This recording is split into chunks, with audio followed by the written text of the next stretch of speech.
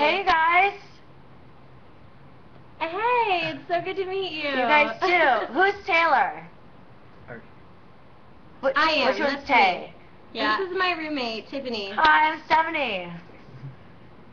Hi, nice to meet you. Okay, we have to ask you because we were looking at your Twitter and we saw that a couple days ago you were Master Cleanse. Yeah, going to start the Master Cleanse. We did it last year. I failed. Yeah, how horrible is that? Oh my God! After 4 hours.